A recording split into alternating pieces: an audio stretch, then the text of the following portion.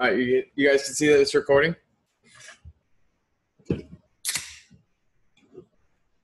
Right on. So that can't.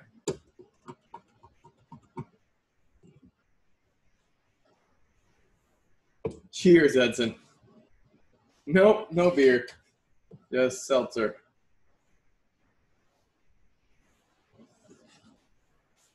Green tea, nope. Just very angry water. Okay, so today, it's kind of it's funny. I have a list of topics that I like to do every single week, and sometimes what I want to do gets interrupted between what I feel I have to do. Like, I feel like there's some necessity ones. Like, you guys can probably tell the webinars that I do that, like, I really want to do. Like Moments That Matter. Like, I was really excited about that one. And, you know, I can't remember, like, all the other ones. Like, Evolution of a Trader is one that I want to. This one is kind of one that I feel like I kind of have to do. Just because, one, I get a lot of DMs about it, and one, like, I'm still getting it's still a flaw I see in all of the chart recaps and stuff. And so today we're going to be talking about full size positions. Specifically, this is going to be a kind of like how to really technical, like, let's dig into the chart and be how do we get into full size, when it's the most appropriate, when to not be in full size, why we don't seem to get in full size, and all that good stuff. So prep your questions on full size, ready to go.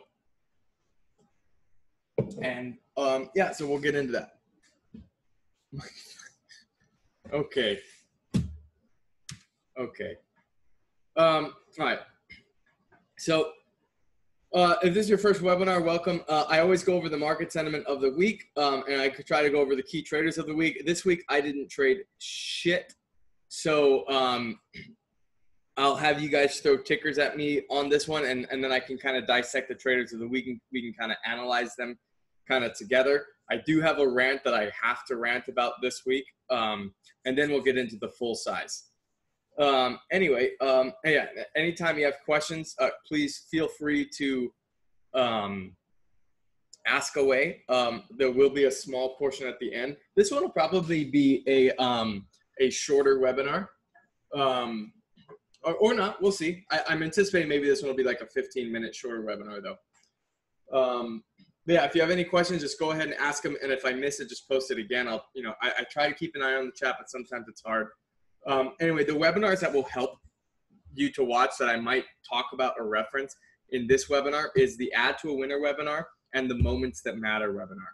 So if you haven't seen those, put them on the queue.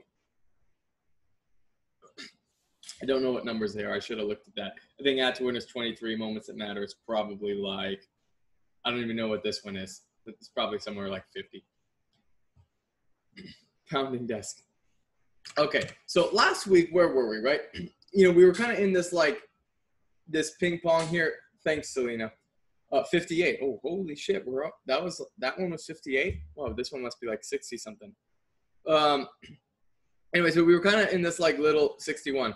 We were kind of in this little back and forth kind of ping pong between left and right, but it was kind of getting elderly. Like, right, the market was slowly dying as we kind of did it. Like, it was just kind of slow back and forth, kind of one week, just back and forth with the control.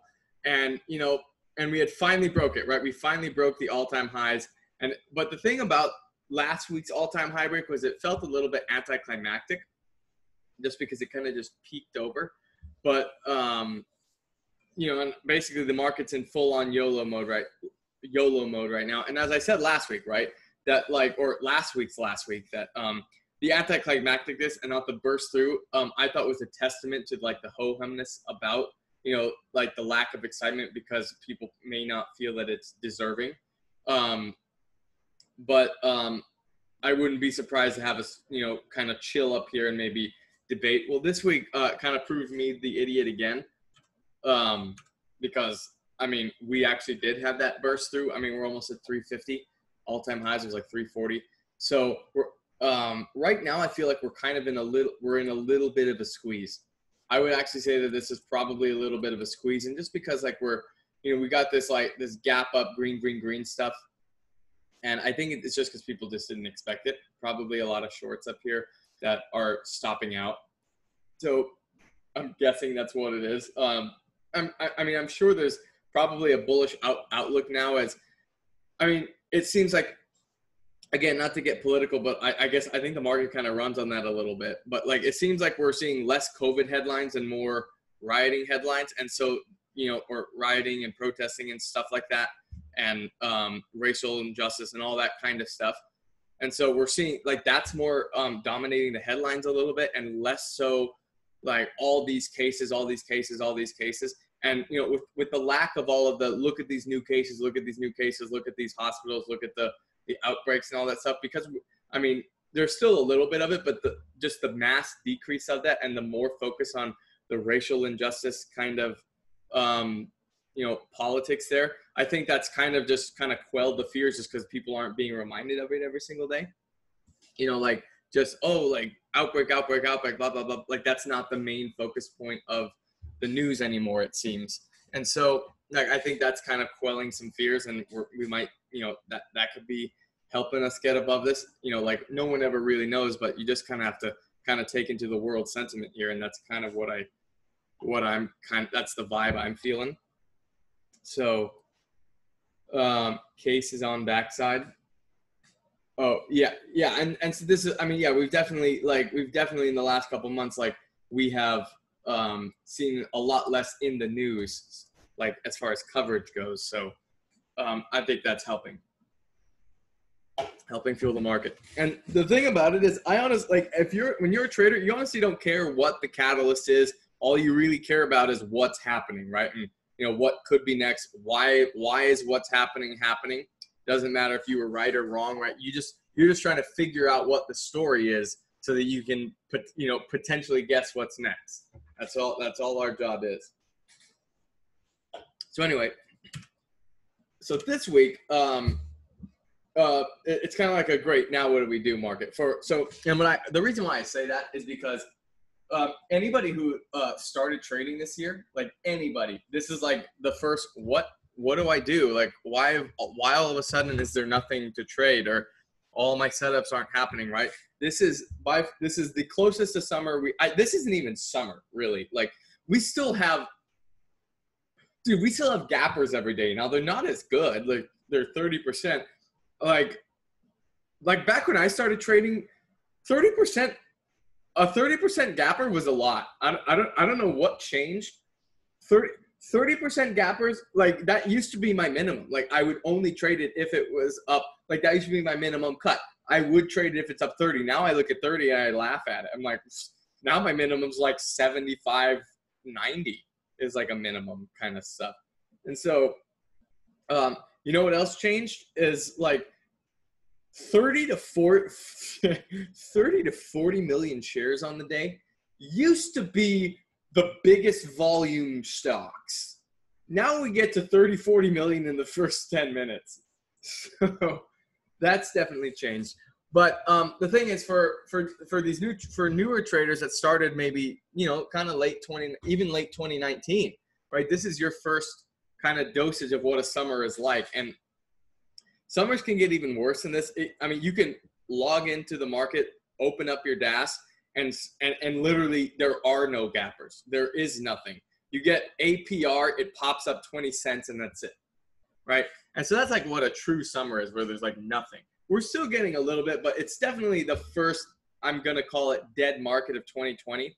And here's the good news. The good news about this is that we're already in late August, right?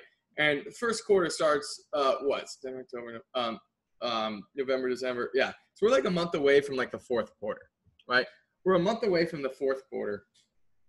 And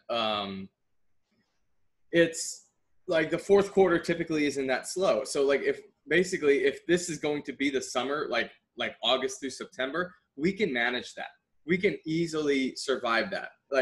I don't think that it's anything to worry about. And again, it kind of coincides with that kind of decreasing COVID alarmism, right? The alarmism of COVID has kind of gone down. That's probably what's helping the market go up, and what's probably finally, I mean, that's what kept 2020 going throughout the typical, June, July, summer months, right? Is the COVID, right? But now that we're starting to see that decrease in COVID alarmism, we're starting to see that, the market is finally taking a break. The market's finally cooling down because, I mean, people see a COVID PR and eventually, right? I talked about this months ago. It just happened. It just really extended way farther than I thought, right? Months ago, I said, all right, so this is how, I'm blanking. What's the word?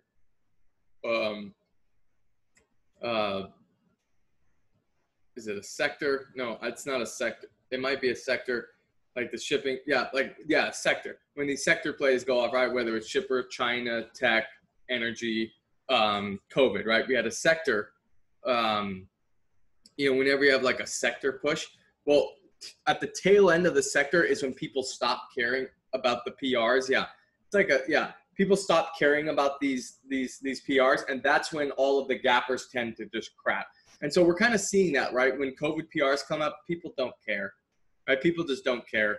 Like people think that like bigger companies are on the, like we're already starting to get ahead of the vaccine kind of stuff. So these small cap PRs that put out like COVID bullshit, nobody gives a shit anymore.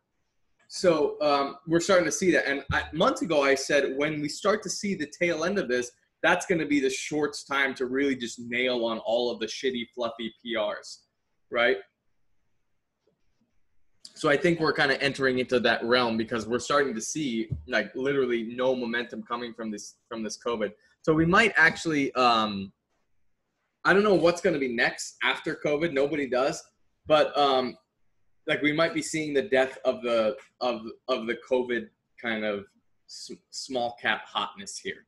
Oh, Bitcoin was another one, right? Yeah. So I'm just.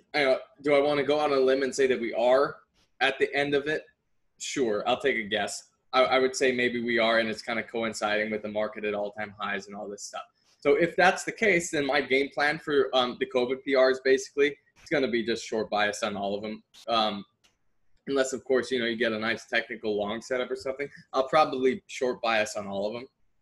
So anyway, you can see that the range this week and last, but especially this week, has drastically decreased. Literally, I felt really boring the last like 6 months of webinars where like I'm literally just like the range is like over here and I'm moving it an inch. And you guys are probably like, yeah, the range, this is such an unimportant indicator because it never changes. Well, here it's finally changed, right? We're at the lowest range we've been in the entire market. We're not seeing really much of anything. We're seeing tight range stocks being the only stocks that move. And the stocks that are moving, like, like they're barely breaking levels. Like we're not seeing any like 100 to 300 to 500% crap anymore.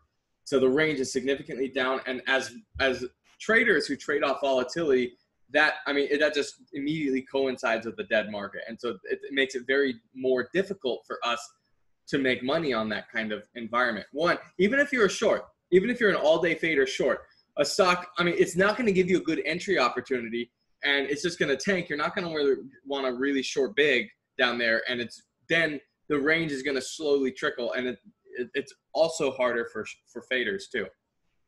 So anyway, so the shorts definitely have the control in these two markets. They tend to have the control as momentum confidence is pretty much at all-time lows right now, especially for all-time this year. All-time lows for this year.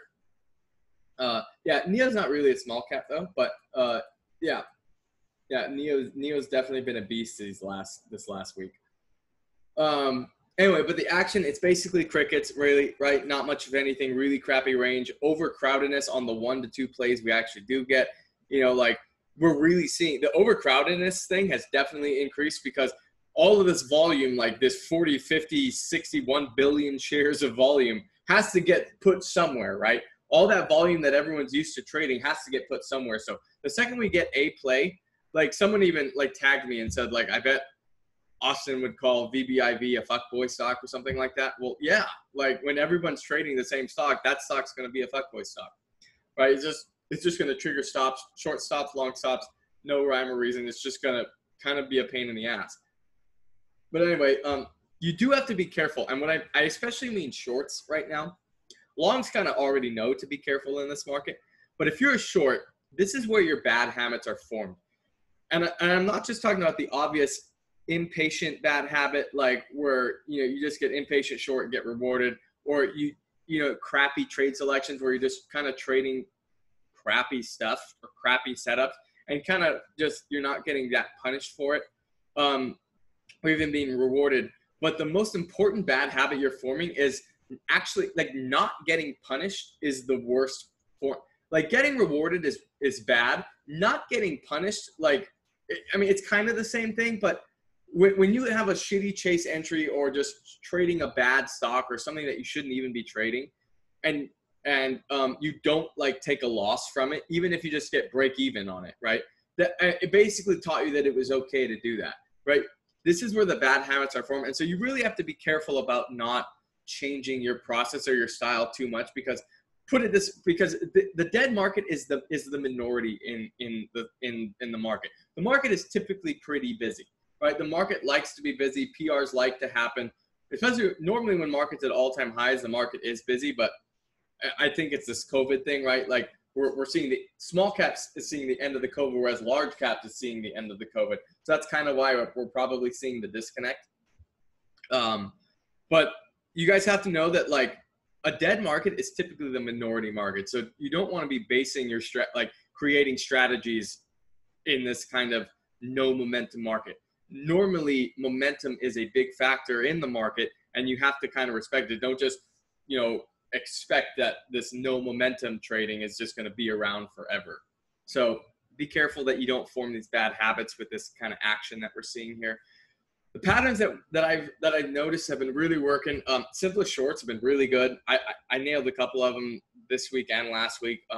Death candles obviously really good because momentum's already weak. So once you get a death candle, like it's kind of, there's no coming back from that. In a momentum-less market, when you get a death candle that supposedly kills momentum, you're killing like a bug about this big. Like the death candle is like stepping on a cockroach. Like cockroach, not a good example. Cockroaches never die. But you get what I'm saying. Like the death candle is literally squashing something like really small. So death candles are a really good setup. Death lines are a really good setup. Death lines and death candles are both momentum killer strategies. So those have been really good. And simplest short is kind of another anti-momentum strategy. It's once the first potential top is in, people start saying, well, that's it, right? So the momentum killing kind of strategies are what's working because momentum is the weakest in the market. But basically this week is just kind of like a continuation of last week, right? We're seeing a lot more range-bound holds strategies work. Why did I say that? The problem is light, right? One thing I've been noticing is that simplest shorts in pre-market have been working really well, and that's because, like I said, like these COVID PRs aren't having the same like pre-market upness that they've been having in the last like couple months. And so they've been doing really well in these slow and short and momentumless markets. So that's one thing that I'm probably going to take note of going forward, not just in pre-market, but just overall. When we kind of enter here, this is the time, like when momentum is really at at a weak point. That's when simplest shorts tend to work. Simplest shorts tend to really fail when like you're in a buyer's market and as a hard pull. You're in a buyer's market with momentum. It can have a hard pull, get a pop, you short the pop, and it breaks the high. I can't tell you, like, that's happened so many times. So it's like simplest shorts seems to be one of those kind of tag on to the shorts market when you want to do that. Right. And these last couple of weeks, I've really noticed it in pre-market. Anyway, what I think's next, I don't think anyone can guess how long we're going to be in a dead market, but I would guess at least for another week that get ready for this, maybe through the end of September even. But we just have to endure this, right? And, we'll reassess next week, of course, but all of 2020 has been incredibly just busy. So a cool down is pretty natural for all of you spoiled brats. I expect a lot more pre-market death in the next coming week. I expect that to continue. But I don't think it can last for long considering it's August. Oh my God, dude. Pepe memes, Pepe memes for trading is like so perfect. Like my favorite one my favorite Pepe meme for trading is the little one where he's like that, and it's like when you get a scalp after just when you're almost at max loss and get $100 scalp. Okay, guys, like, yay! Like, it's so happy, like some hope in my life. Like, it's so funny, dude. But anyway, definitely in the dead market. And overall, yeah, I mean, look, there's everything. Carve is not supposed to be green. Carve, I don't know how that, no, this is supposed to be red. Yeah, literally, there's no green in this market, in small cap land. Like, it's literally everything's death. Large cap's doing amazing. The only bullish factor that we have out here is that it's literally fourth quarter. We're literally almost in fourth quarter. So that's probably going to likely, hopefully, put a can to the summer. Looks like my P&L. Oh, gosh. But anyway, yeah, so if you're long, good. I mean, good luck, man. It's really difficult. Like, I'm more of a long, and I like to I've just been toning it back. And I want to talk about that once I finish this slide. Bearish factors, obviously the death candle stuff, GVO, XSPA offering, and even the, actually, I'm kind of lazy. I didn't see the end of PED today, but didn't it like epically gap down? Yeah. Yeah, so that should have happened. Yeah, so that should be, yeah, GVO, XSPA offering, and this PED just tank. The pre-market depth we've been seeing, just overall less plays, kind of this confirmed summerness. That's definitely a bearish factor. SGLB and caper death, like that kind of started off the week with us.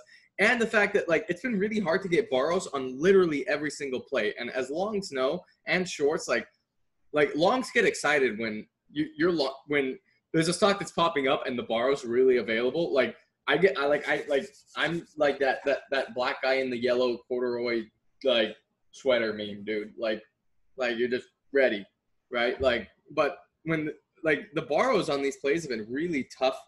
Yeah, the borrows on these plays have just been really hard to get, and I mean that makes me like not want to really long them.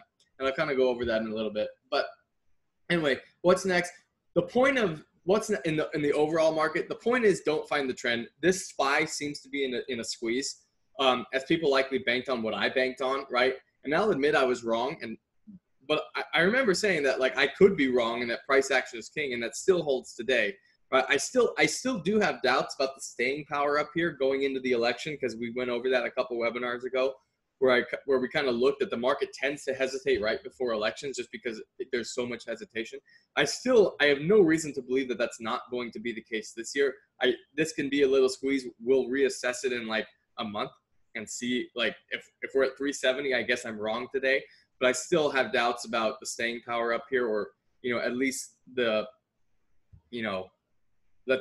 what's the next big level, 400? Yeah, I don't see that anytime soon. I couldn't borrow back a sugar lately. Exactly. But anyway, I'm not going to try to guess the top of the squeeze, but that's what I think is what's happening. COVID fear seems to have lost its edge in the market, and that's why this normalcy kind of, perhaps, like, we might see this normalcy resume. The election should still offer the hesitance. And so I put a picture of Gary here because that's me looking at this market right now. It's like, what's going on over here? Like, anyway, so yeah. Oh God, what was I just about to talk about? Oh yeah, with no borrows and as a long. When there's no borrows as a long, I really have, like, I'm very quick with my targets, by the way. Like, when I'm trading a stock long and I know there's a good healthy borrow, then I'm not even afraid to buy dips because I know shorts are slamming it, right? I know that, like, I can buy a dip, shorts are going to slam it, and they'll the impatient ones are probably going to cover it. I have a lot more confidence buying those dips. I have a lot more confidence buying into strength because I know covers are going to follow me. But the explosive power of stocks, I just don't have when there's no borrows. And every other long knows this. And that's, you know, that psychological, that people like just longs knowing that they're not going to like chase highs that much. And so if longs aren't chasing highs, and that's just half of the demand gone. And we say that's half of the demand. If there's no shorts, it's probably 3/4 of the demand gone, right? And so that's kind of that. It's a huge indicator for longs. Anyway, so one thing I want to talk about is CGIX was a stock today, by the way. And so now's the time, if you guys want to post tickers for me to go over, we can go over them. Because I only have like 2 or 3 today. So if you have tickers that you want me to go over and kind of analyze a little bit, now's the time. But yeah, CGIX was a stock. I actually longed it and I made money. I just didn't make a lot of money because I didn't have a lot of faith in it. But like, okay, what's first? So bottoms first, right? Yeah, so this was, I think, right after I longed it. Like I longed it here. I longed it here, like somewhere on this VWAP reclaim candle here, and I sold it up here, just because I was like, I just don't have faith in it. And so I remember on this day, I wrote this chain of things, this chain of commentary on CGIX in the main chat. And I was like, in a different market environment and a different borrow situation, what I just talked about, CGIX could have gotten nutty and fun, but you have to take these into account with your targets. And that's why I say whenever a stock doesn't have a borrow, I reduce my target, right? I knew 9 could potentially be a pain in the ass and stuffy before I longed it. Now I'm buying here at like 8-ish on the VWAP reclaim, knowing that 9 could potentially stunt it, right? And like, here's the thing. When people ask like, how do you know where you want your targets? Well, this is an example of how I set a target, right? I put a target out at 9 in my mind. I'm like, I know I'm going to sell some at 9. I would like it to go to 10, right? That's ultimately what I wanted. I'll buy 9 and I hope it goes to 10.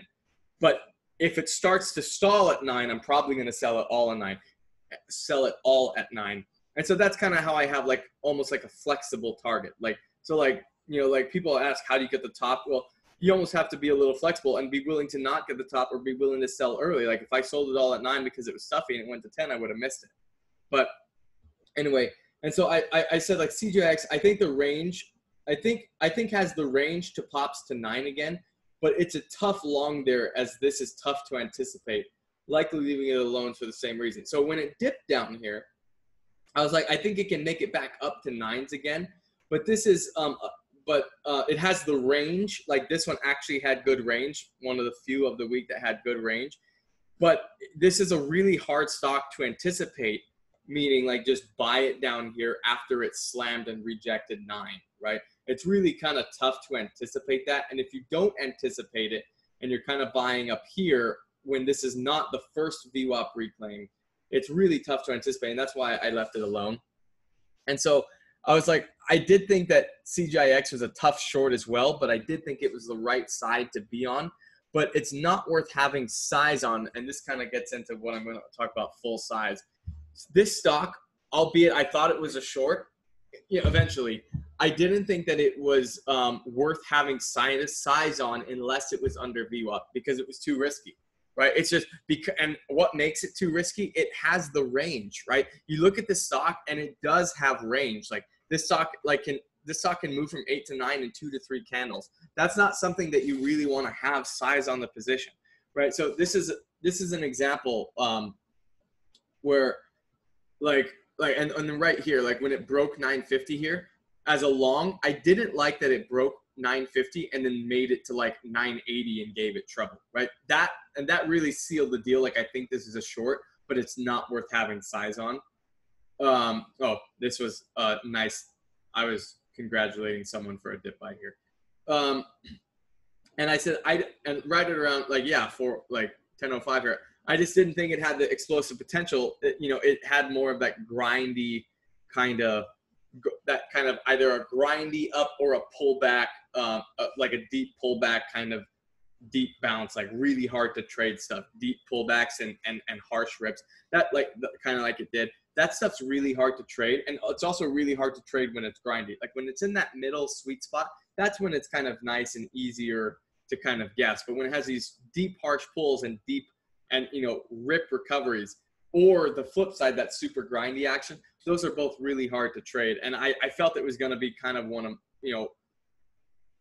one of those. And so, I just left it alone. But the thing, and then the last thing I wanted to say was that CJX, it's forming a trend. So if you are short, which I actually thought was the right side, you still have to respect that, like, this is holding, this is holding, this is holding, higher lows are holding. Until the higher low doesn't hold, then you can kind of get a little bit more aggressive. And this is an example. I mean, I want to revisit this when I go into full size. Remind me. I don't want to talk about full size yet, but we'll talk about full size on this chart. I didn't have a borrow on this though, or I would have actually shorted this one. But yeah, I mean, that's partially why I didn't want to long it, right? Because there wasn't a borrow. If there was a borrow, I might have wanted to long it. It depends on how much the borrow would have been. Anyway. Oh, do I have more on this? Yeah. Yeah. So I'll have to come back to this chart. I'll come back to this slide. Remind me to come back to this slide. I want to do this slide later. Anyway, so basically CGIX, this was my trade on it. I just bought the VWAP reclaim and sold into 950 because kind of just what I said. It's a VWAP reclaim. It didn't have power. I didn't like that at VWAP reclaim, and I thought it could run into resistance at 9, and it did. I was like, well, shit, I'm probably selling it all right here. And it did. Like, good thing I did, because it dropped massively to 750. If the stock is hard to borrow and has options available, do I trade the put options? I don't trade options. I should, but I don't know. I'm kind of lazy. I mean, options is kind of like the small caps of large caps. Like, I should. Yeah, it's just a VWAP reclaim, no power. If it was going up, it was going to do so either grindy or rangy, kind of what I just talked about, right? If this was going to go up, it would have been grindy or it would have been rangy, right? And both of those I'm not good at, so I don't like to be a part of it. I like taking the shots that I like to take and very few shorts. So that was a CGIX trade. SGLB, I didn't trade this one, but I wanted to go over it. Like, this is just the power of no borrow and the power of the dead market, the power of a nice simple short here, but there was no borrow. Like, if there was a borrow here, I probably would have simply shorted that right into 750. But yeah, it's like, this is the kind of stuff that you get when there's no borrow and a dead market. Like, this is why as a long, you can't be buying anything right now pre-market. You have to be waiting. You have to wait for anything, wait for the open and wait for like a true volume setup. Otherwise, and a bar, like you want, like as a long, you shouldn't be trading anything unless it has high volume and a borrow. Like that's the only thing that you should be longing right now. It needs to have high volume and it needs to have a borrow. Otherwise, don't even think about it. Sorry to jump back and forth. I remember what I wanted to talk about on this slide, on the market sentiment. So I'm bouncing back and forth, little unorganized today, but I remembered what I wanted to talk about. So what I wanted to talk about in like about the market sentiment is this is a really dead market, guys. And here's the thing, right? This week, I am taking an advantage right now. I am using this time as an advantage. I'm almost giving myself a free week off, right? Here's the thing, like, I bet if you drew a chart between number of good plays, right?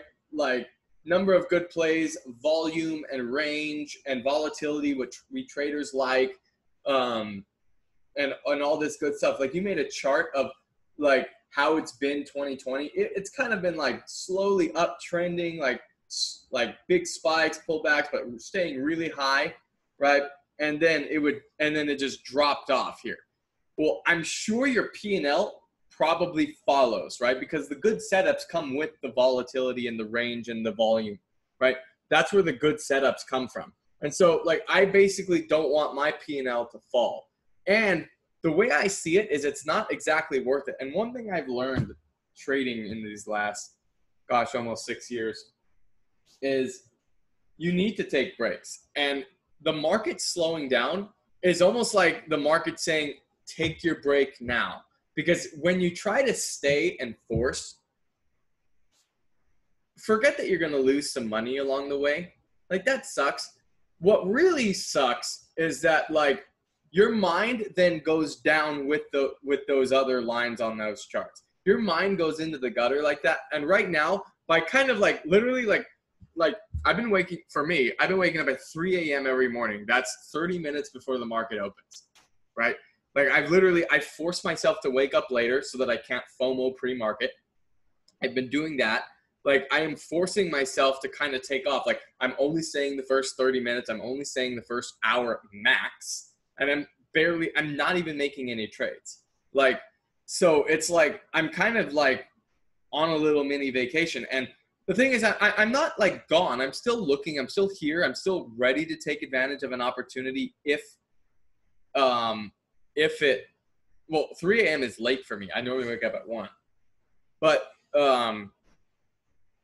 the thing is that like when like you need to take breaks throughout the year or you're going to get burned out. And so why not, when the market is taking a break, you need to take a break with it.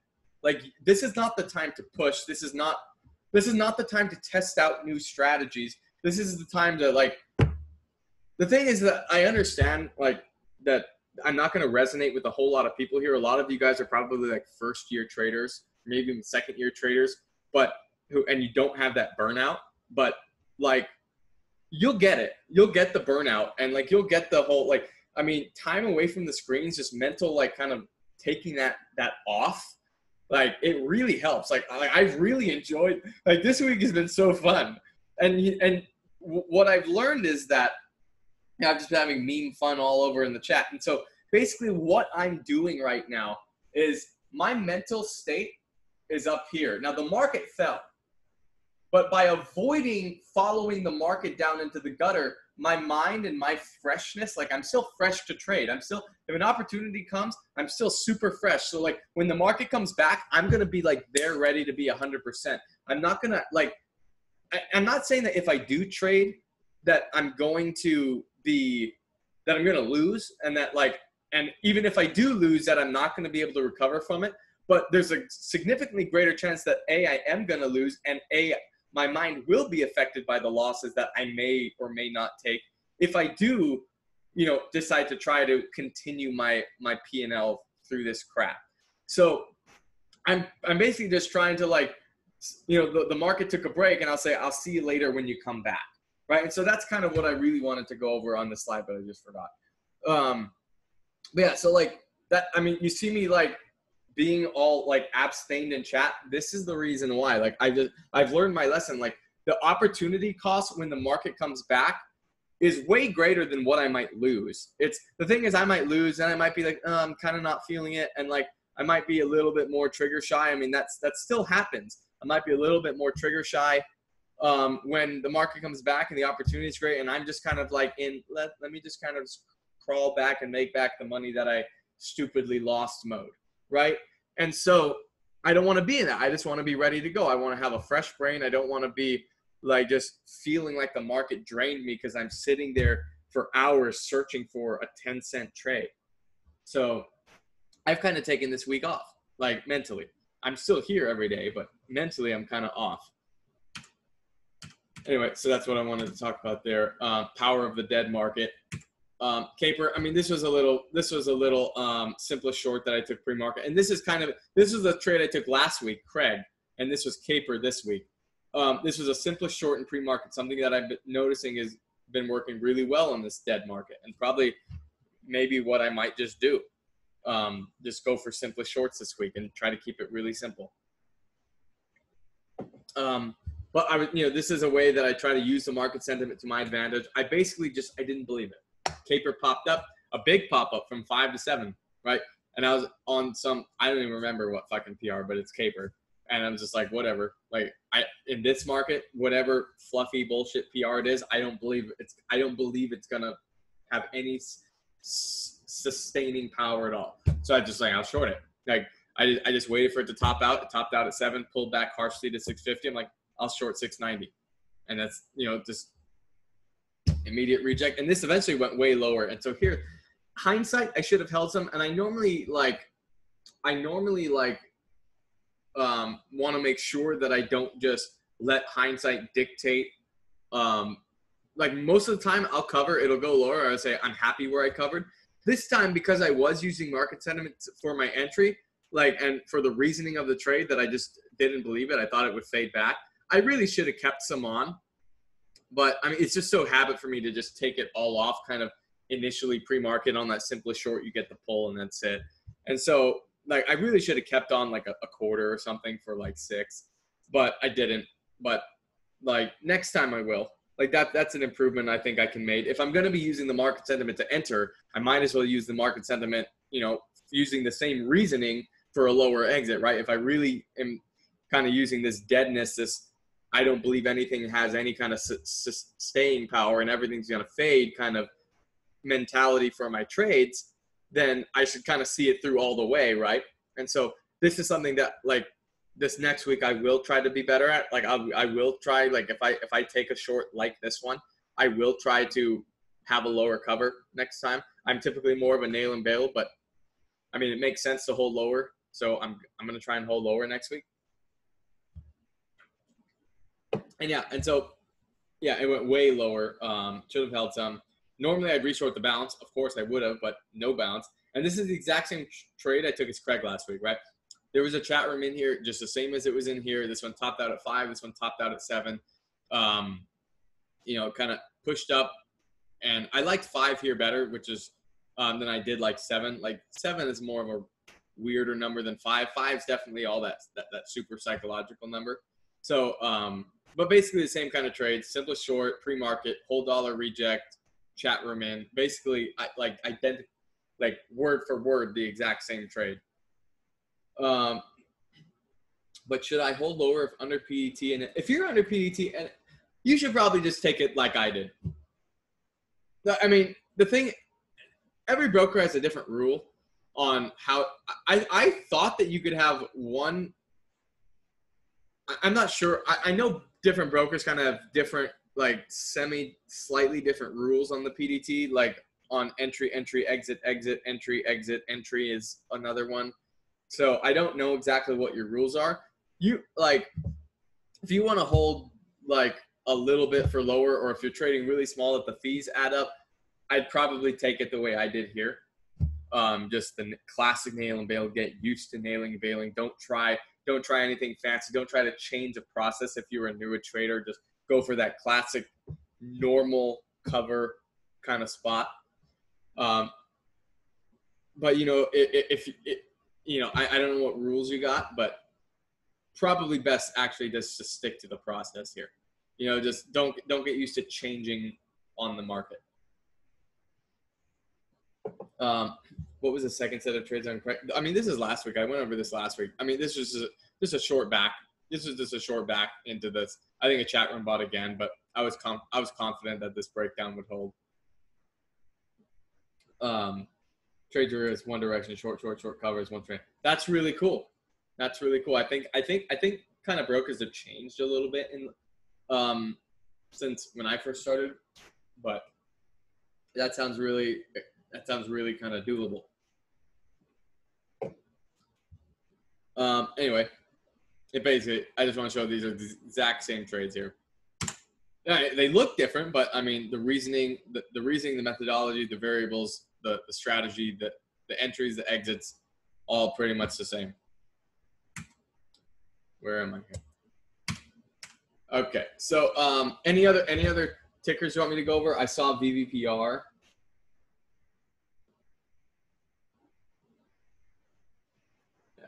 I saw MOXC, VBIV, and VVPR. So what do we have here? We had MOX. Oh, by the way, I actually did have one short. I was gonna trade once today on VBIV. I had a 487 short. I remember I had a 487 short right here. So pissed. I'm so pissed. Going for a little first resistance off 5. I'm like, this will be the only trade I take today. I had a 487 short right here. And I was so mad. I was like, are you serious? That was annoying. Anyway, and I would have covered right there. You know, I would have covered 60. I would have covered 63, been done with the trade. That would have been my trade for the day. Just enough to ease the FOMO. But anyway, oh yeah, so VBIV. So this one today was the royal pain in the ass today. And so what do we have going on here? So the first thing that I do on this kind of stock is I look on the daily, right? And so 525, and where did we open at? We opened at 416. So yeah, 450 here and 520, right? And so when we have this kind of pre-market chart, right, we're opening into the pre-market. It recognized 450. And so yeah, and so I think I remember commenting on this. Let's not look ahead. And so this is a good example of when I talked about last week when I had the webinar. I had the webinar called "Be Careful What You Wish For," and when we're going into the open like this, this stock is pretty dead, pretty below VWAP. And here's the thing: there's probably some fantasy orders in the 30s and 40s. I'd be willing to bet that there's fantasy orders in the 30s and 40s. And so here's what happens at the open. Look at that. In the first 2 minutes, like we pop up there. Like from 410, we pop up to 3040, right? And so last week in the Be Careful What You Wish For webinar, you know, I kind of brought up this point somewhere.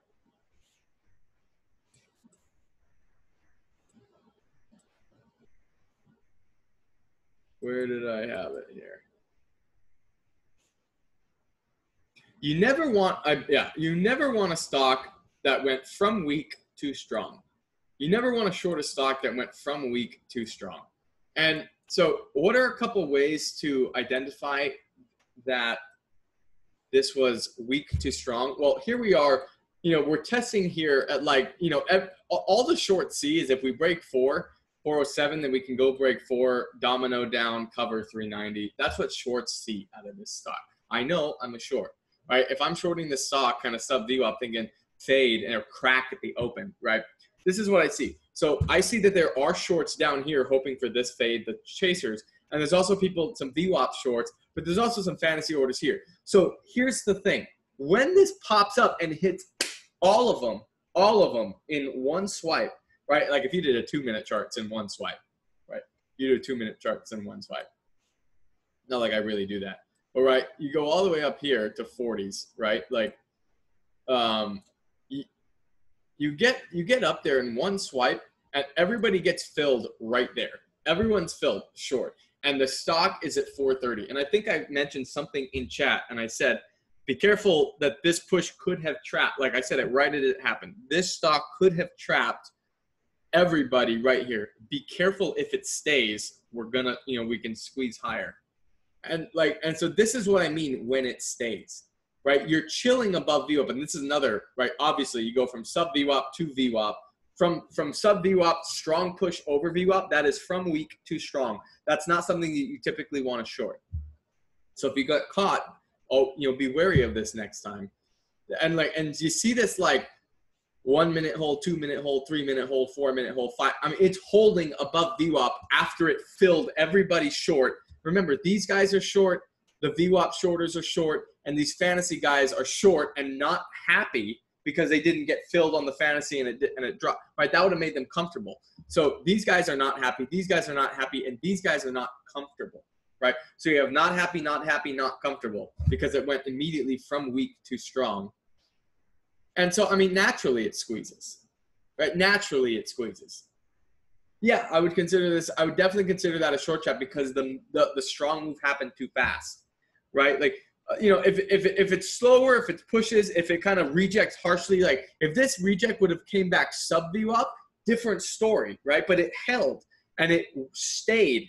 And that's what caused the trap, is because it kept shorts unhappy for a long enough period of time. And of course, this was the easy to borrow one, right? So naturally you have a lot more shorts because everyone can short this one. And for a week, there's been no borrows on anything. So everyone's shorting this one because they can.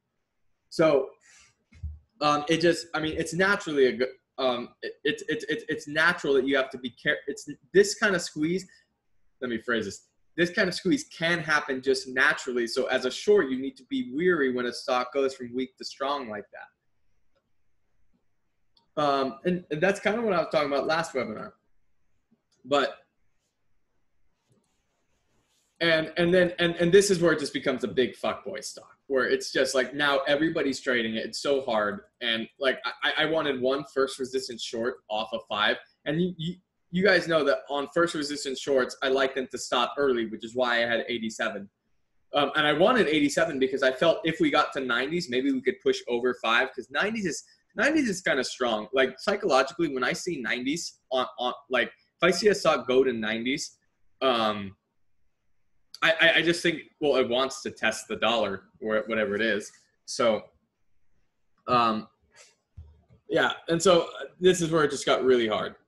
And if you were still trading it over here, like you're a masochist. Like, I mean, it's everybody in the world's trading this. Like, this is what everybody's trading. Like, it's going to be hard. It's going to be a headache. And so you kind of have to just know that, right? It's above I mean, all the signs are there. It's above VWAP, higher lows. It's easy to borrow. If you got all that factors in here, it's just a big pain in the ass. VVPR. Was this a mover? Oh, this is probably the day that people want to talk about. Oh, was that pre-market or was that the prior day? This was the prior day. Yeah. So, so when you come into here, this was the 24th.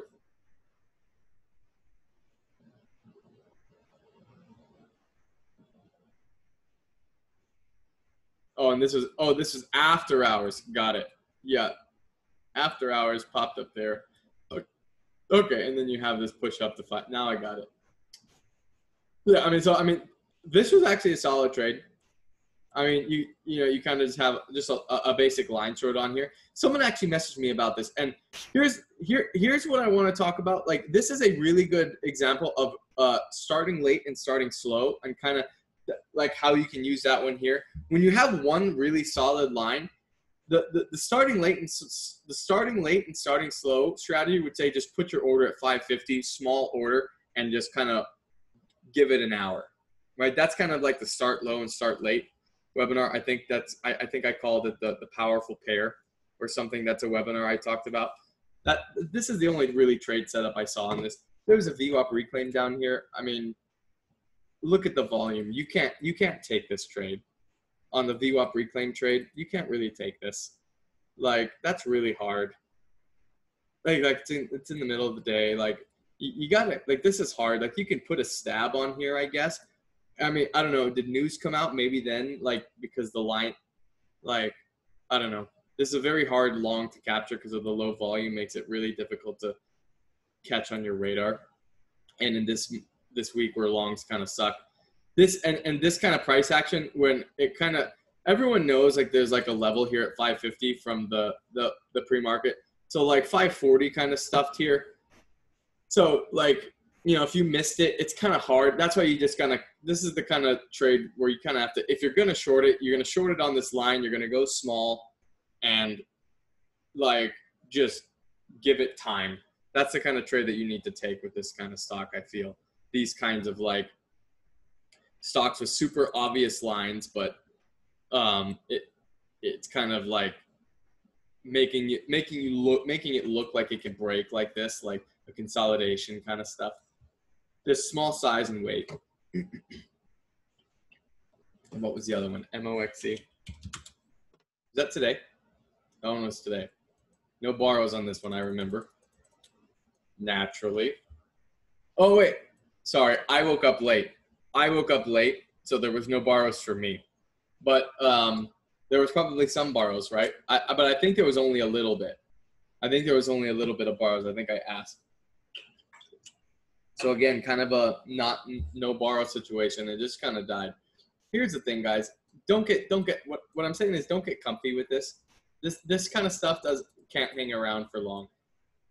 Like this kind of stuff won't just hang around for long.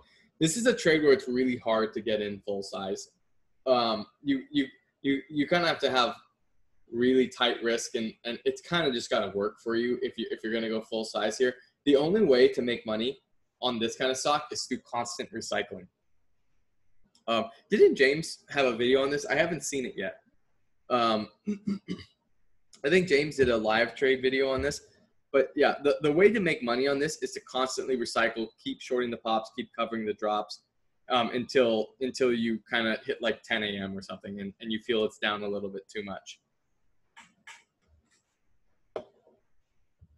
When you say there haven't been short locates this last week, do you mean I'm using Trade Zero and they don't show how many shares are available to short? I just know when I get a borrow my small size of shares, I've had no problem to getting low cuts and low cap. Well, the thing is, I mean, I don't know how expensive they are. I don't know what you've been locating, but overall, we've seen we've seen a lot less plays and thus a lot more competitiveness over the plays that are there, and the runners that have been running have been very thin and not a whole lot available. So if you only want 300 shares, you can probably get them, right? But for 1,000 traders to get 5,000 shares each or something like that, that kind of stuff, that kind of supply just isn't around.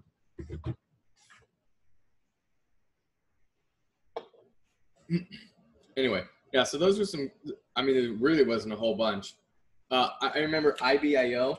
There was one good line trade on this. I had a couple people talk to me about this one. There was one good line trade on this one day on 260. And I felt this one good line trade right here. Again, I kind of wasn't watching, but you see this we have this nice 265 line here.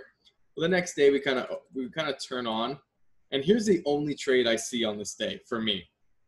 The only trade I see here, and first of all, I wouldn't take this trade because the range is too tight for my liking. But we get up here to this 260, like you have a 265 over here. We don't have to draw it. But shit. The stock pops up here. And this is where let's not look at the whole chart. Yeah, the stock popped up here to 260s, and you start putting your orders up here. You get this pullback here to VWAP, and you cover that as the first resistance short at the 265 line. You call it good. You got your pullback to VWAP, front side short, front side cover. This is clearly a front side move. You get the front side cover, and you're done with the trade. You want to recycle it up here? You can try. It pops back up to 260. Maybe you recycle. Kind of a strong move to recycle. Like the thing is, once this kind of base is here at 250, what are you going to do? You're going to short here 260 and cover what? 253. It's kind of hard. And this is again why tight range is kind of tough. But you can go for the recycle. I think it broke. Oh, look at that. Oh, look at that. It did. Yeah, so you can go for that, right? Look at that. I didn't even know. I thought that just blew through. But yeah, you get your cover there at 263. You want to recycle that. And there it is. And it's not going to, the main trade is right here. This is the main trade. For me, this is the most predictable move here on this day. But how's that? I didn't even guess that. It was 253. But yeah, it's you get a little recycle there and it you probably stop out. She's so hot. I don't get it.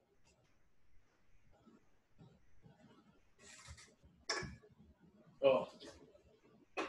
What time are we at? 2:04? Oh, fuck. Oh, of course. Of course. White suit Padme beats slave Leia any day of the week. Oh, of course. Beautiful is the word. Anyway.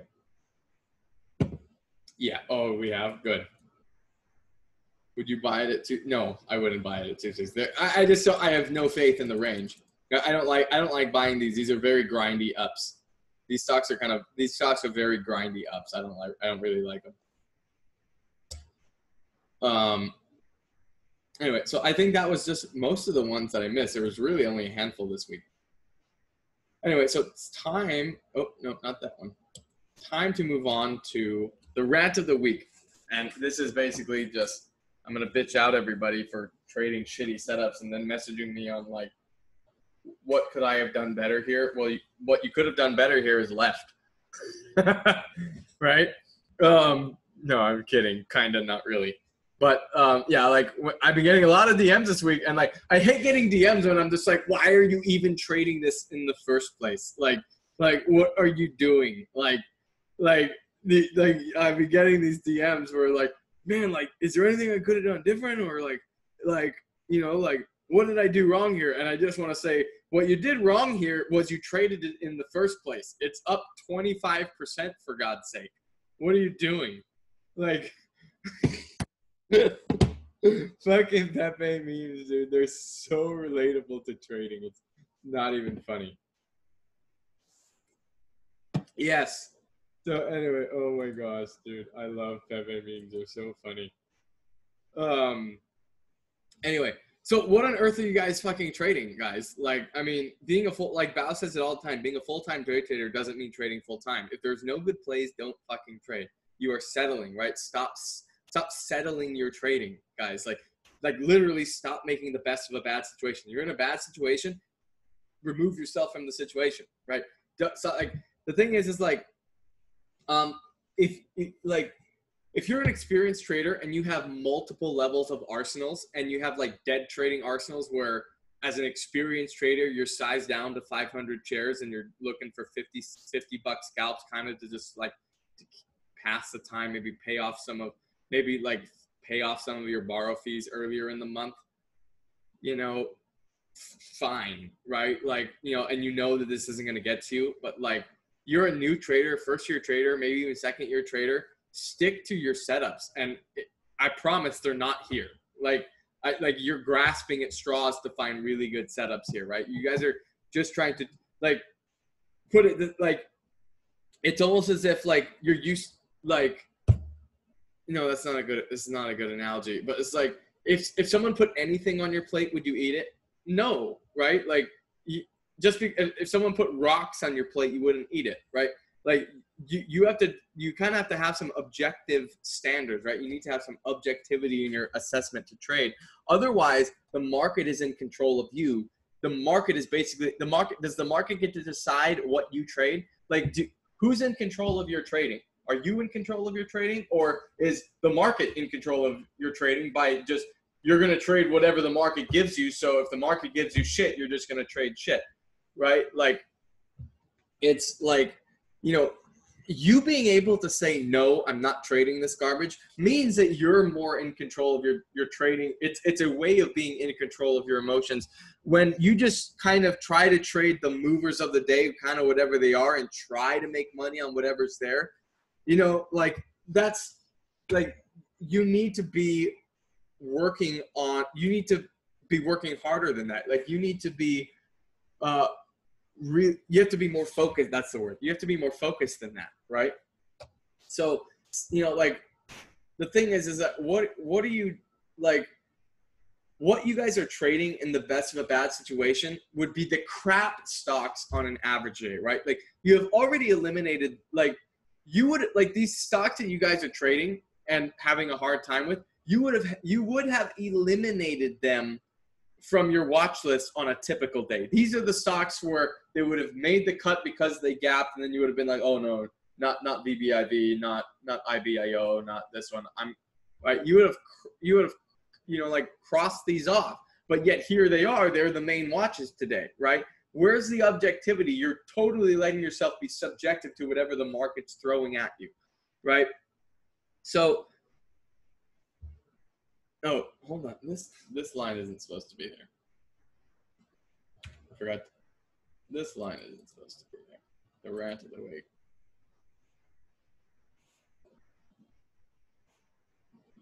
That line's not supposed to be there. That was on another slide.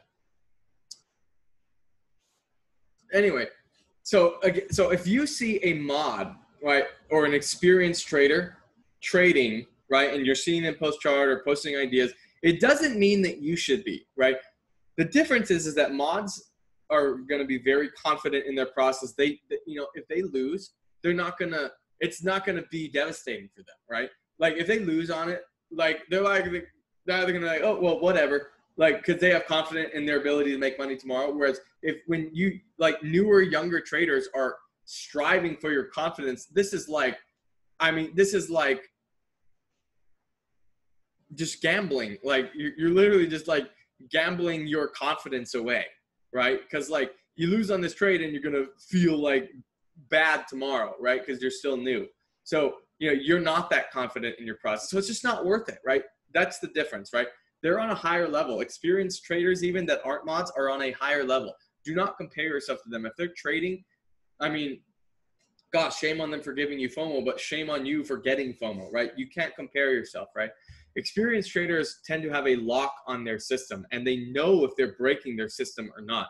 They like I said, they might have tools in their arsenal that they don't ever use really on a daily basis because they have better tools, but this could be a tool that they have, scalping for 5-10 cents, that they normally don't do, but now they're pulling out this tool in their arsenal. Whereas it might not be a tool in your arsenal yet, and you don't use it, right? They may be using a tool, or they may be breaking their process, right? And if they are breaking their process or giving into boredom, I'm not going to put it past any mod, including myself, to do such a thing.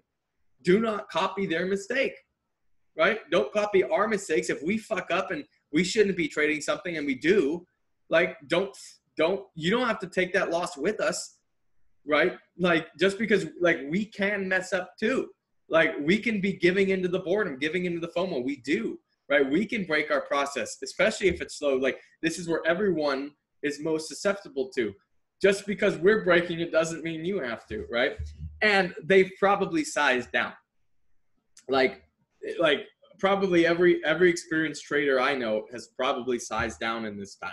Like, because they just know that the opportunity is not as good. And, you don't want to be trading as big when the opportunity isn't as good.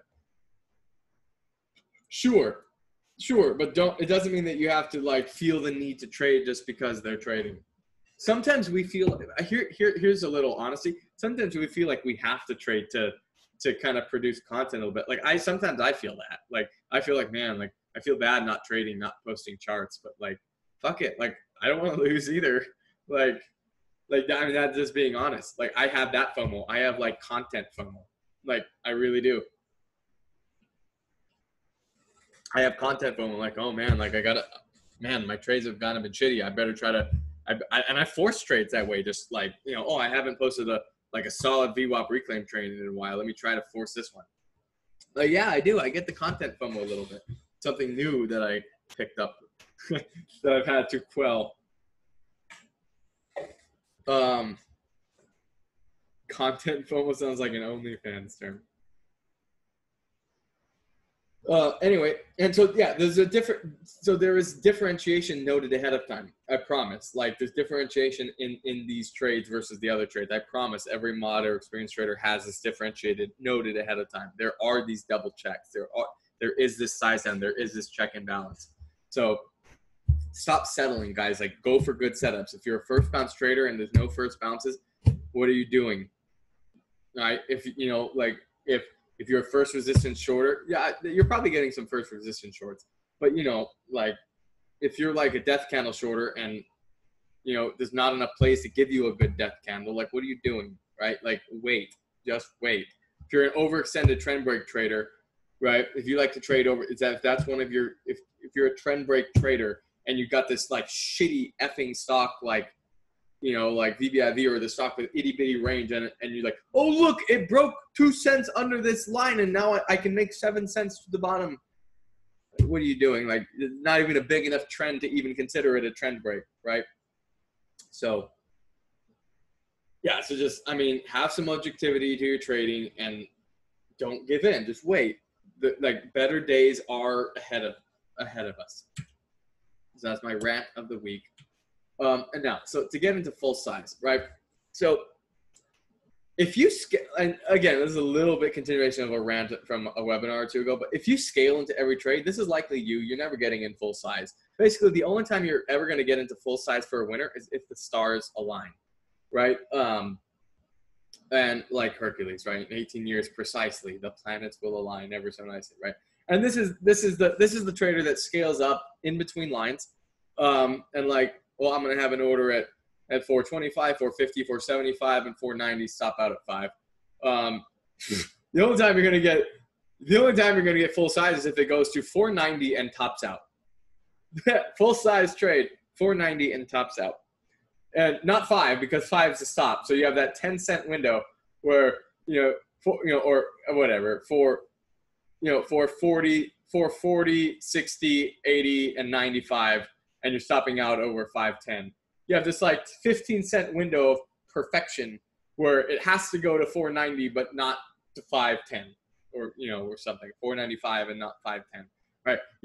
This stars align kind of a way of you getting in full size if you're not willing to add to winners.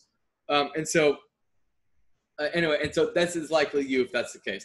But anyway, let me tell you that if you do not get to full size on any trades, you are going to making a consistent profit on a weekly to monthly basis is going to be very, very, very, very, very, very, very hard, right? And so, I talked about this in the Adding to Winner webinar, where basically the way I view trading is you have the halfies game and the full game, and the half size game and the full size game. And the half size game, these ideally if you have a higher win rate than a lose rate, you're going to be a little bit green over this. But where you're making your banks are from your full size trades, and by keeping the risk to reward, like keeping tight risk on your full size trades by having small full size losers but big full size winners, right? Full size winners but tight to break even full size losers, right? And so this is how you're really going to be just to I guess remind people who may not have seen it. I talk about this kind of like this, this half size trade and full size trade, right?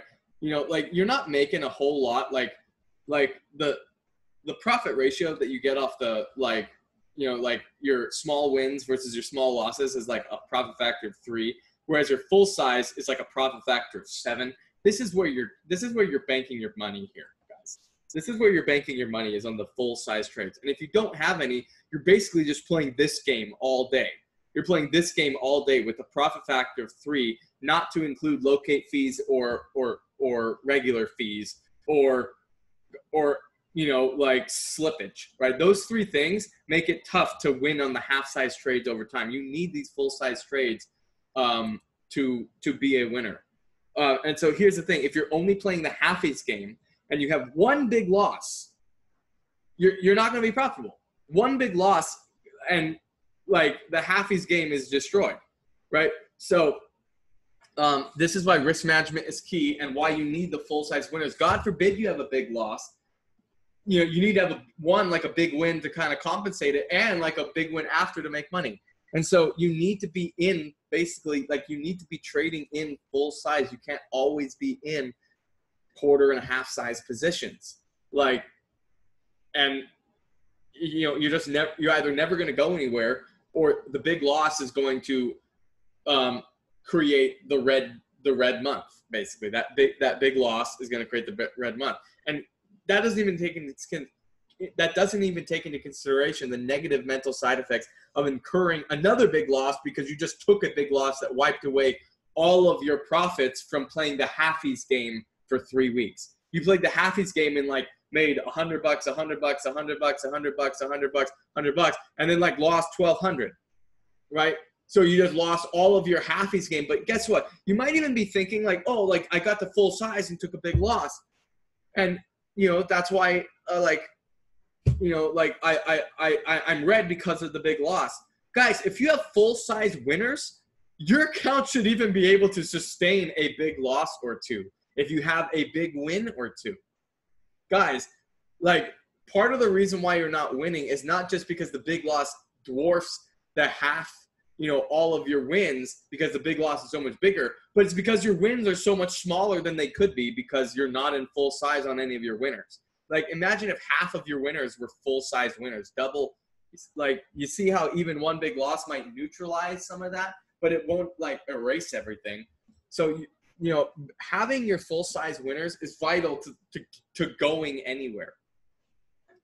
And what I mean by full size, guys, is not necessarily, dude, bro, it was in like 5,000 shares and it just banked $1. Like it's not like that. It's, you know, like if you located 1,000 shares and you only get 300 all the time, but when you lose it's on like 700 to 2,000. Yeah, you're never in full size, and so you're, you know, like your 30 cents that you make on 300 shares, that $90 that you make is a $90 on the day. That's not gonna help it when you're in 1,000 shares and you lose 30 cents and lose 300. Right? Imagine if that 300 share win was on 1,000 shares, and say that because you added to your winner, you took away some of the average, and so that instead of making 30 cents, you on average you made 23 cents. Well, 23 cents on 1,000 shares is 230. That's about like 4 times as much as that $90 win you would have got.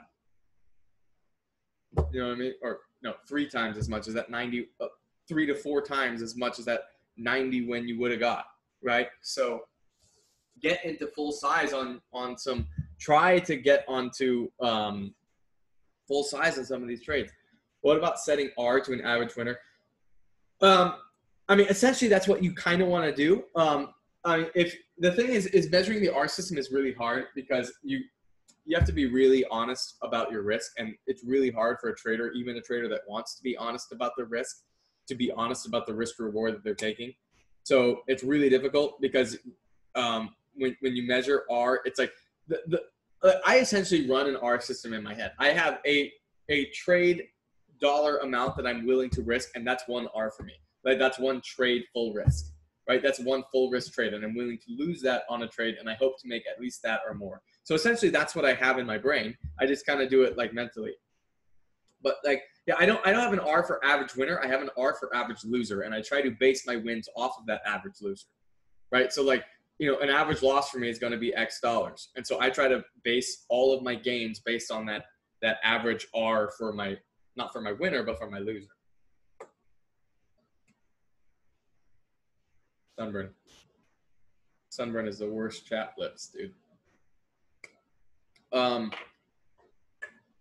Where's my, anyway, and so here, one thing I really want to talk about is if you're always the guy that's playing in between the lines game, and what I mean the always in between the line game is, you're the trader who has decided that this is for you, that as long as you have a level above where you can add, you're in control. If that's not working for you, and I have doubts about its ability to be working for you, ditch it, right? If you're always willing to add higher, that means that you're never getting any significant wins. You know, like someone messaged me this week, a couple people messaged me this week and kind of talked to me about this. They're like, so like they showed me a chart where, you know, here's my average, you know, here's my target, and here's my next entry. And the next entry was significantly higher. And I was like, wait a minute, why is that a next entry up there? How are you going to withstand the trade going that high up? And if your target's down here, so you're going to take that, I'm just doing the math, like you're going to make 20 cents here, and your next entry is like 30 cents higher, 30 to 40 cents higher, and your target's like 20 cents lower. So you can withstand going all the way up there because that's your next entry, right? You're playing in between that, like you're always fine, like that's your next entry. And you're going to make 20 cents if you win, but you're adding 40 cents higher. That ain't going to, like, if that sounds like you, where you always have another entry higher, and that in order to stay trading like comfortably, like you trade so small in between so that like as long as you feel like you can add higher, you don't have to lose on the trade, and that like you're always in this feeling of comfortability, you're never gonna have any significant wins, and thus you're gonna go into this making a consistent profit on a weekly to monthly basis is gonna be really, really, really hard. So if that's not working for you, it's time to ditch it, right? The fallacy that if you're not in full, you don't have to lose, that's what this stems from. It's a form of loss aversion. And this strategy is also cultivated by the fear of correlating full size with losing from the beginning of your trading when you go in full size, quickly lose and just be like, well, fuck, I never want to be in full size. Every time I'm in full size, I lose. And so you kind of have this like aversion to being in full size because you just correlate being in full size with the loss. Talk about it. Yeah, most people use scaling as an excuse not to get their full size positions, right? So it's easier for them to put on 100 shares and just say they want to get, yeah, exactly. Yeah, talking about 2 lines should be 2 orders, 2 covers. Yeah, that's because every exit, right? I've said this before. Your entry is decided by your exit, and you know, like if you can't get the same exit with the same entry, that means they should be different trades. So if you have a short at 250 and you want to cover 220, and you have another short at $3, do you think that you can get 220? If you can't get 220, they need to be different trades. All right, because that your exit defines your entry, right? The 220 exit defined the 250 entry. That 250 entry is invalid once you don't think you can get 220 anymore. If you don't think you can get 220 anymore, that 250 entry is invalid. And you don't want to be just holding on to that 250 for dear life. Yay, I'm going to 3. Like, let's go to 3 and just get rope burn. You're just going to get rope burn and just going to cause, what if 3 just blows right through? Wouldn't you have liked to have cut that 250 at 255? You know, like, so, and that's what causes the big loss. And let's say you would have got the win. So what were the situations there? You took this big loss, or you got that 20 cents on half size, right? You made that $100 on a 500 share position, but the other 500 was at 3, and now you have a 275 average, and you cover 310, and you just lost $500. So how does that work, right? That's what causes the big loss and the half. When you only have half wins and that big loss, I mean, it's just impossible to make money. So the change that needs to happen here is you guys need to be getting into full size more often. And so that's the problem. And so, well, it might not be a short webinar, maybe. Anyway, so first, before we get into how to get into full size, let's go over quickly how to not be in full size. Premature setups, premature setups, premature setups. Most of the times I see traders get to full size before their setup is complete, and thus they are forced to stop out before their thesis is invalidated or at max pain or both, right? And so I don't know why that was animated. For some reason that was animated. I normally don't add animations. But anyway, so parabolic washouts, parabolic shorts and washout longs. Don't be the fucking hero. These are not full-size fucking trades. Right? They're not full-size trades. This is how you blow up accounts, right? When the parabolic doesn't end and you're just gearing hell. So these are not full size. If you want to be full size on a parabolic, you ease into it. And then once you think the top's in, you slam it, risk the high. That's the only way to get into full size on a parabolic. But most of the time you don't get into full size. Most of the time you ease into the parabolic and it just falls drastically on you and you just be like, well, fuck, you scramble to cover. That's how parabolics really work. Like, for experienced traders alike, that's how parabolics work. You ease into the trade and it just normally, like, if you get a chance to slam it, you do. But normally it just pulls back so fast and you just, fuck, let me cover. Right, and that's how that happens. So immediately at the death line cross, you don't want to be just slamming it here. This is the, like, wait for that to confirm. Give it 5 minutes. Like, if it's going to, put it this way, if you're going to be right on a death line setup, you're going to be right. It's going to keep going lower. There's no rush to get to full. Like, make sure it breaks. Give it 5 minutes. Give it 5-10 minutes. Get in on, add it, ease in on pops, get to full size on that. Like, go slow with that one because you don't have to be fast. If you're gonna be right, it's gonna fade. There's no rush because death lines don't just drop, drop, drop. That's not the way death lines go. They trickle. There's time, right? So because there is time, there's no need to be in full immediately. The only, like, you're not getting any benefit in a death line. There's no benefit to getting in full size right away. There's really just risk. You're risking that it kind of it's testing more and pops back over. Now you're fucked. Now you have the bottom average. So Immediately death line cross, that's not when to get full size. Near the top, near the bottom with tight risk. I normally don't like to do this because you're just going to get stopped out. You're going to get stopped out way more times than it's going to work. And you're going to be emotional because there's a reason why. Because right at the tops and right at the bottoms, this is where the emotion is at the peak.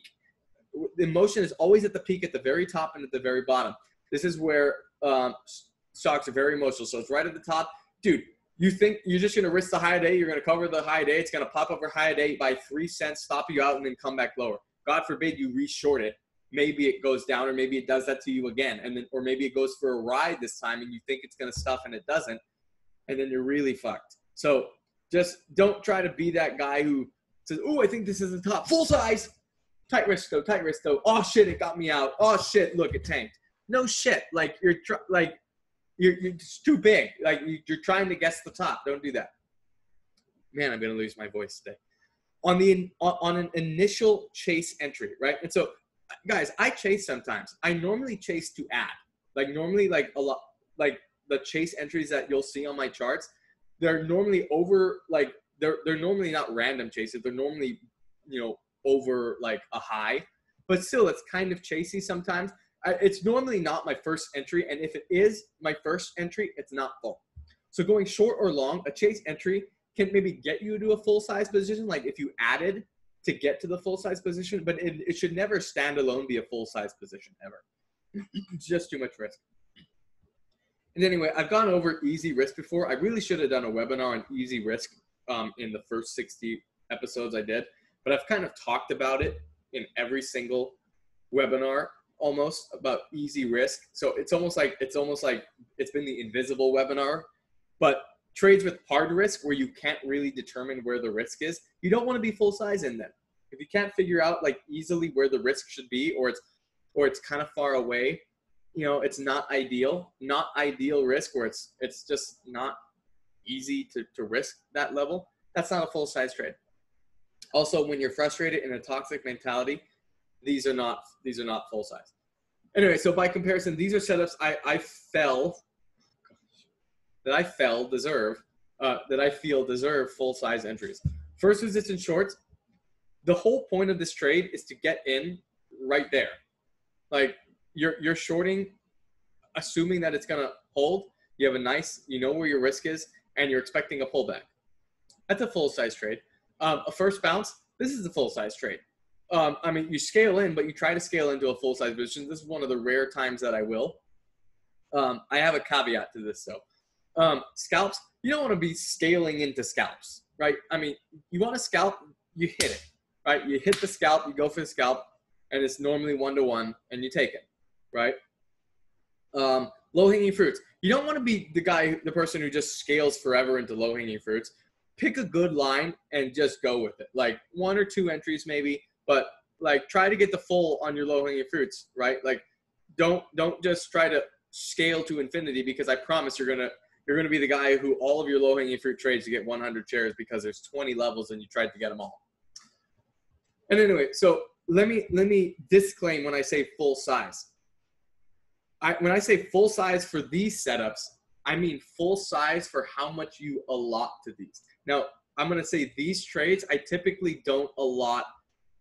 I don't allot as much risk as I do other setups. Like a VWAP reclaim, I will allot more risk, right? A simplest short, I will allot more risk. Trend breaks, I will allot more risk.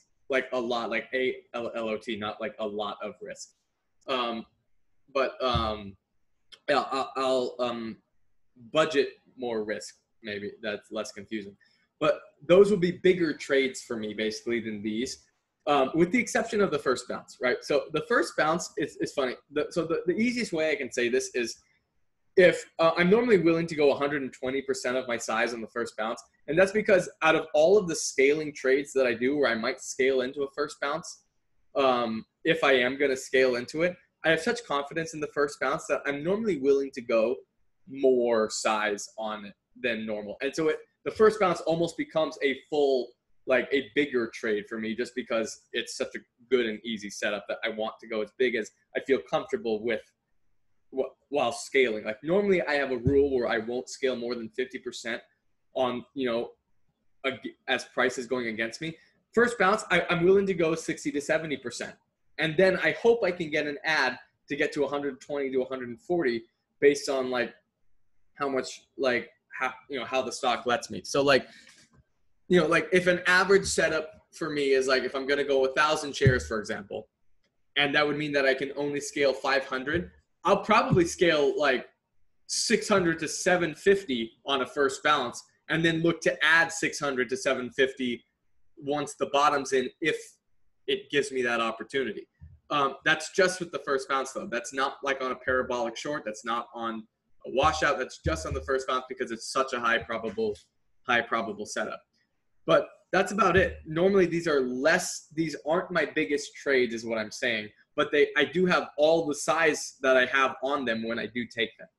Like all the size I want, I get them. I don't just scale into infinity on these and then accept whatever size I have. That's more of a parabolic short for me. Like I scale into parabolics. That's whatever size I get when it drops, I'm going to get. I don't want that kind of trading strategy to be all of my trading strategies, like my trading execution strategy for every single trade, or I'm never going to get full size ever. And so when and how to get full size. So getting to full size is an art, right? Like you have to manage flexibility and rigidity, right? That kind of mold that I like to talk about. Every trader in the world, I'm going to say, once they get to full size, every single trader in the whole fucking world,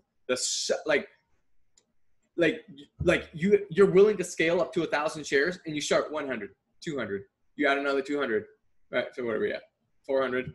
You add another 200, 600, and then you slam 400, 1,000 shares. You're ready for the trade to fucking work like 2 minutes ago, right? Like the second a trader gets to full size, they get antsy. Every trader gets antsy. Like they want the trade to go. They want the trade to go right now. Like hurry up. Like, they get jittery. This is, you're human. And so knowing that, this is kind of like my secret here, that I employ, right? And I use the term secret. Like I don't like the whole marketing shit, but this is my secret. I don't like to get into full size until I see where I would have stopped out if I wasn't patient. So I like to just watch a stock as it's going, and I might scale into it a little bit. I might have a small position on, or like for me, no more than half. I might have a position on. There's no way in hell that I'm getting into the full until I see where I would have stopped out if I was in full size. So for example, like works. I'm just willing to bet a lot of traders stopped out here. This is a situation where I might not have stopped out. If you don't stop out, like if you shorted here in the 50s and 60s on like no more than half size, then this can pop up here to 260. You can be fine. You can be like, oh, I know. Like if you're the trader that's like, oh, I know this good stuff, but I have to stop out anyway. Then if you ever had that thought, like I know it could stuff here, but I have to stop out anyway. Those words, I have to stop out anyway. That means that you're probably in full size prematurely. That means that there is a supply and demand battle,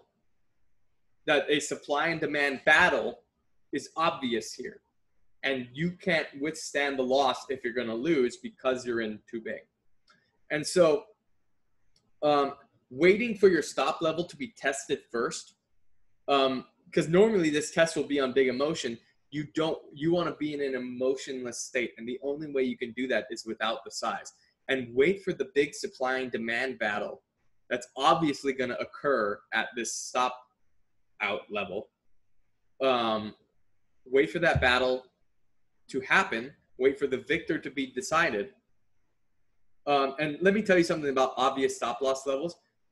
A lot of stop loss levels, even the ones I like to use, are obvious. But that doesn't mean that they're necessarily the wrong stop out levels to use. I might want to have a stop at high of day. And the high of day stop is a good stop for me to have. Is it obvious? Of course it is. Of course it's obvious, right? I still want to stop out there if we break.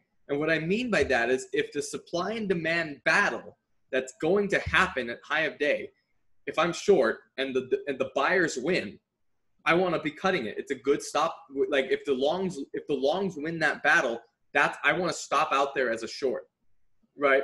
But it might be necessary for me to sit through that battle and take advantage if the shorts win that battle.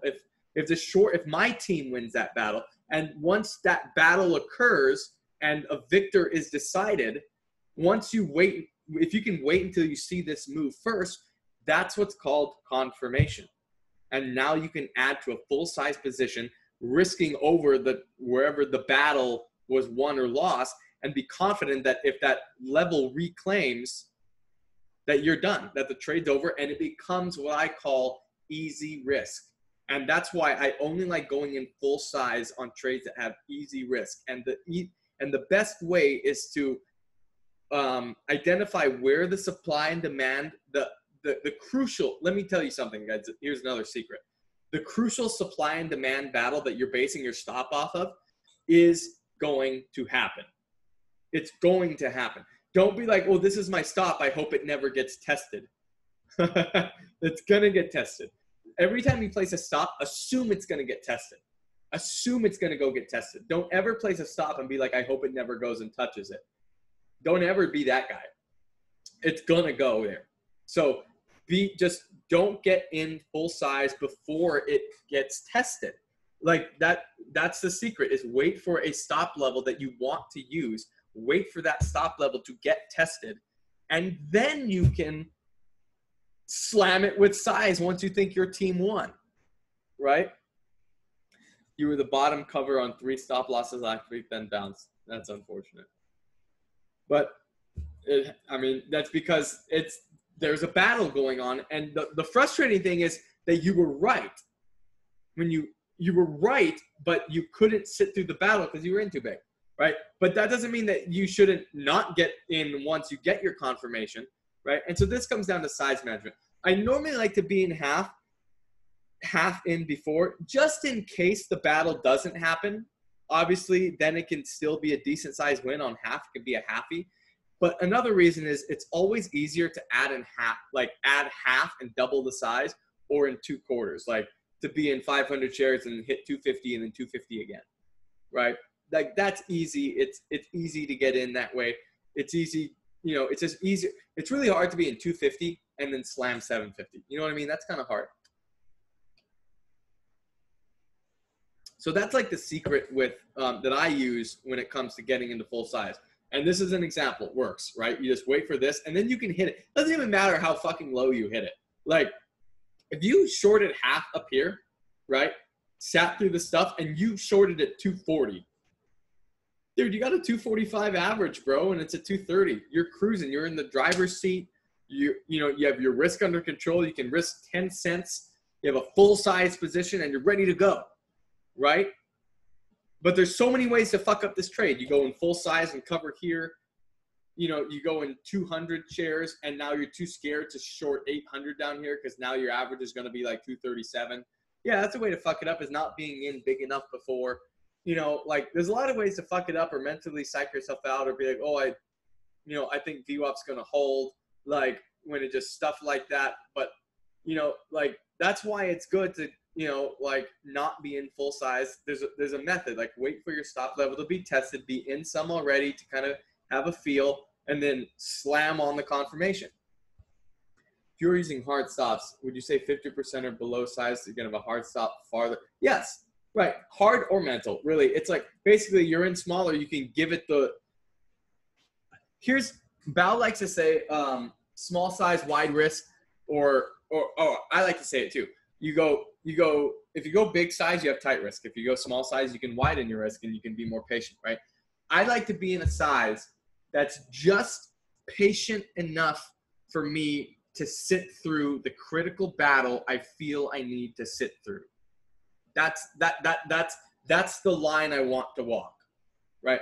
I want to walk to where I can lose the battle and it won't be a devastating loss, whatever size that has to be, half size, 30%, whatever it is. like whatever, or depending on like where the battle is from where my average is too, that obviously plays a role. But like wherever the crucial battle I think needs to happen, I want to be in a small enough percentage size of my position to where I just barely can sit through the battle that I think I'm going to win. But if it doesn't win, then I'm fine. It's an okay loss. But if I, so that way it's easy for me to slam once I do win. And if the battle doesn't happen, it's still like I was on the brink of, still a big enough position to make a decent profit. Whenever in-person meetup happens, I guess Austin's isn't paying for drinks. Oh, how come? I mean, seltzer. Yeah, I'm a cheap date, dude. But anyway, so I think I wanted to go, 245. I wanted to go over CGIX, something like this, right? So what I talk about, size management is key here. This is the slide I wanted to go over. This is a good example, right? 409. Where are we? Right here. We're right here, right? We're right here. Like, this is 10. This is 10, 10:30. All right, so this is 10, 10, 10, 10, 20. No, 10:30, 10:15, and 05:10. We are right here, right? So we're just pulling in. We're just pulling in here. Oh no, we're right here. 10, 30, 15. This big green volume spike. Okay, we're on this big green volume spike. So this is a good example right here of how you can use risk management. If I was short CGIX, I would be covering dips on 9 in case it holds, right? And I talked about CGIX before on how I think it's a short, but if you're over VWAP, you shouldn't have size, right? Because there's too many battles that you have to sit through before you're confirmed correct, right? You don't know who's going to win those battles. But right here when it's spiking up, I said if I was short, I would be covering the dip to 9, right? This dip to 9 in case 9 held. Because then if it decided to break 9 and just tank 9 and go to like 850 or VWAP, guess what? If it breaks 9, I can put shorts back on to 9. Like if I were to cover 905 and it popped back up and like if I covered half, let's say I covered half at 905 and then it tanks and I get a short at 895. How much of average did I lose, right? What am I trading here? I lost, some of you might say I lost 10 cents of average. I didn't. I lost 5 cents of average because I did it with half, right? I covered half and then it tanked and then it popped back and I put half back on. So it's 10 cents total, 905 to 895, but it's on half size. So I only sacrificed 5 cents of average. I'm sacrificing 5 cents of average to take half of my risk off the table in case 9 holds when we're above VWAP and uptrending. That is a trade-off. I will trade 5 cents of my average to reduce half of my risk when I'm above VWAP on a grinding stock like this any day of the week. That is a trade that you should take every single day of the week.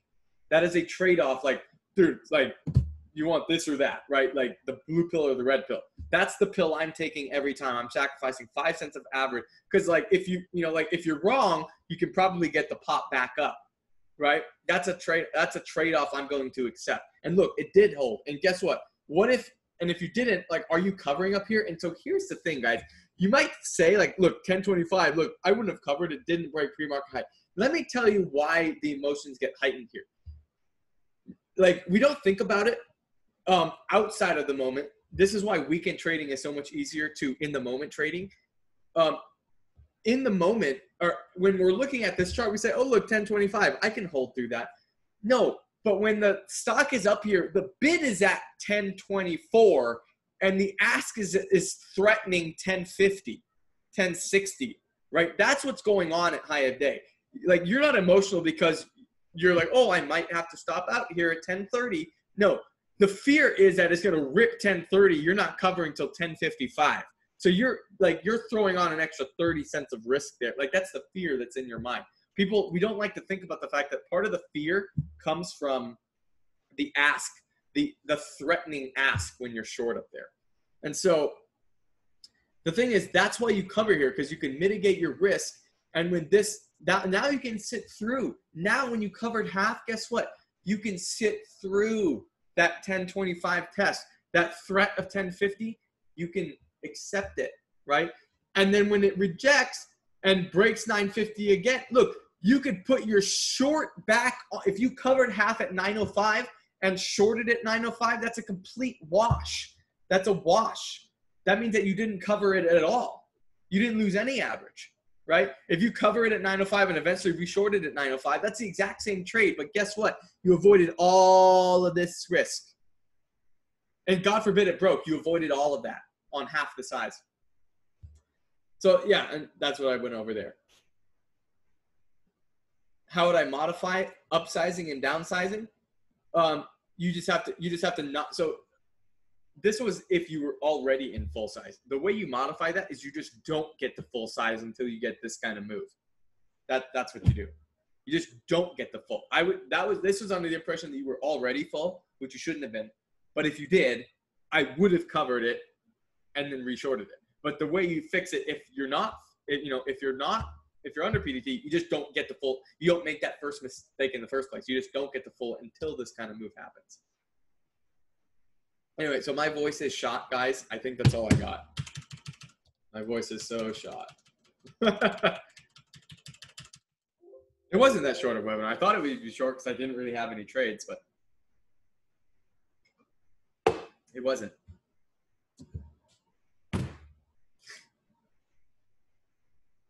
Oh.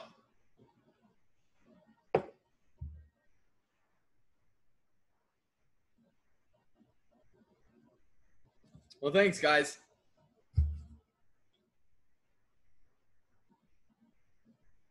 Right on.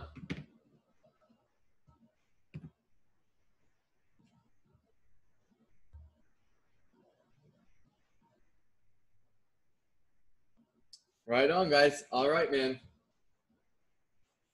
There is no cities where I live. I'm on Maui. Well, thanks, guys. All right. Let's do this here. Right on.